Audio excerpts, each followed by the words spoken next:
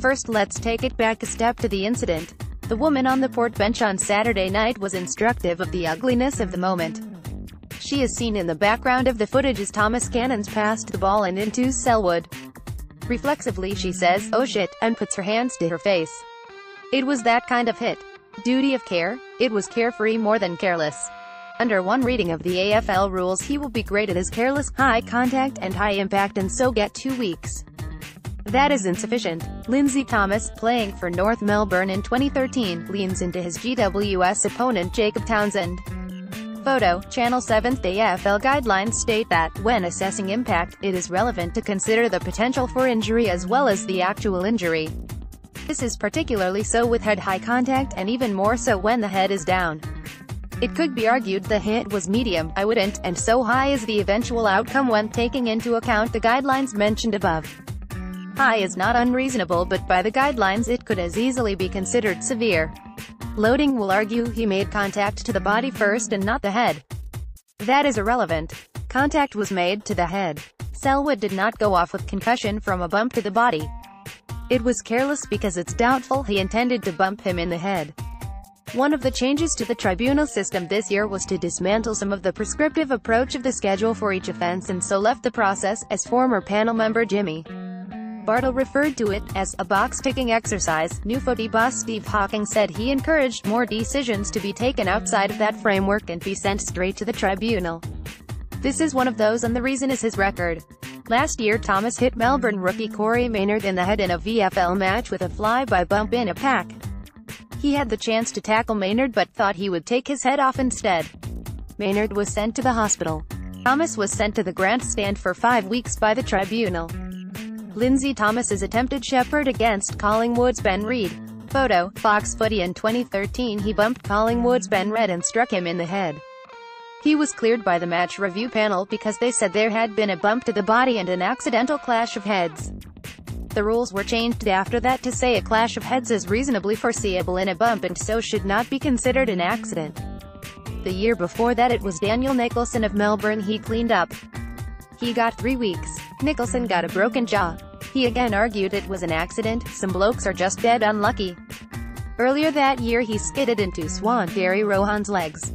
He initially got 3 weeks from the MRP but was cleared by the tribunal. Rohan got a broken leg and missed the year. That incident prompted the AFL to change the rules to ban sliding below the knees.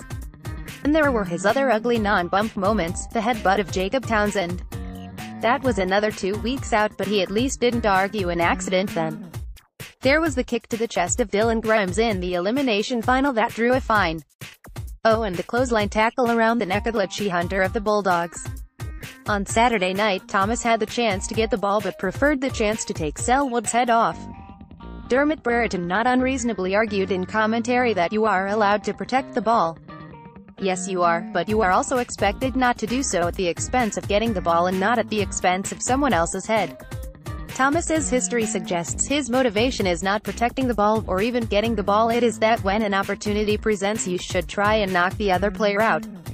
The game has moved on from that but Lindsay hasn't, so it's time the game sent Lindsay a stronger message.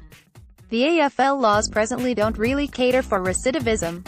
At some point, now would be good, the tribunal has to look at Thomas and his history of bumps and say, you don't get it, and punish him accordingly. It's a knockout. North Melbourne is third on the ladder. Third from the top of the ladder, that is. That is heady space that even they doubted they'd occupy this year. Whether they can sustain it is questionable, but the way they played Hawthorn gives some confidence. Wrapped up, Tom Mitchell tackles North Melbourne's Sean Higgins during the Round 5 clash between the Roos and the Hawks. Photo, op. Sean Higgins was the symbolic figure of the day. He began with his head in the clouds after the birth of his baby overnight and ended it with his head cloudy after being knocked out by a bump from Ryan Burton that will see the Hawks suspended. He was symbolic because he reflected why it is North is sitting third on the ladder. They are young and old. Higgins was a crock when he left the Dogs. He'd had one really good year but was forced to live off that as he battled injury after injury. He looked physically gone and so a speculative pick when North Melbourne got him. Well, that speculative bid has been a canny one for the Roos. Higgins has been good since he got to North but never better than he has been this year.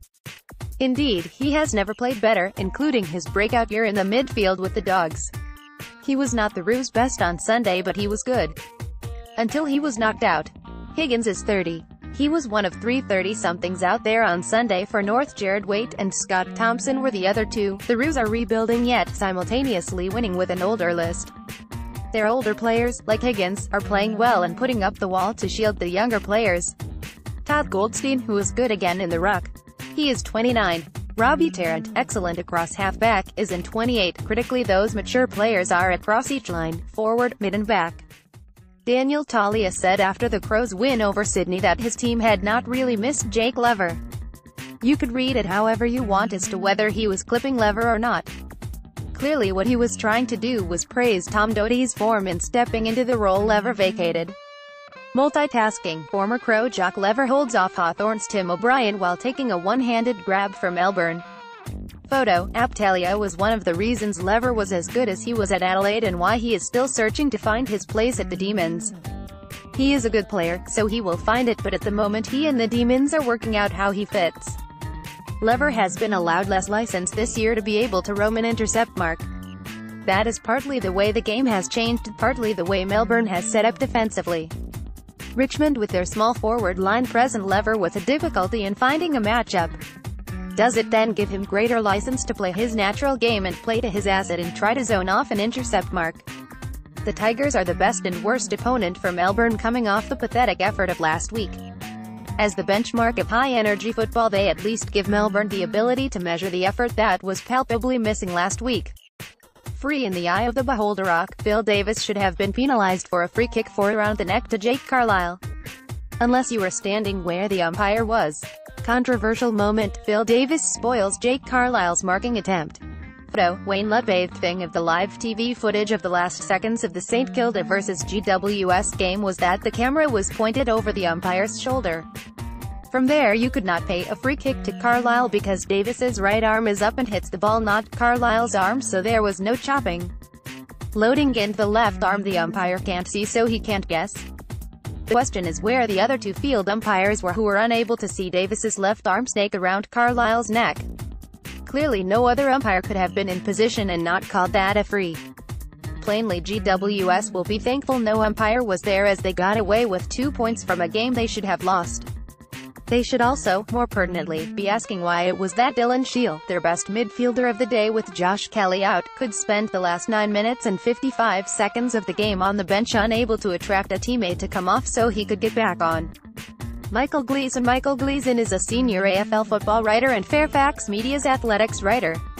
He also covers tennis, cricket and other sports.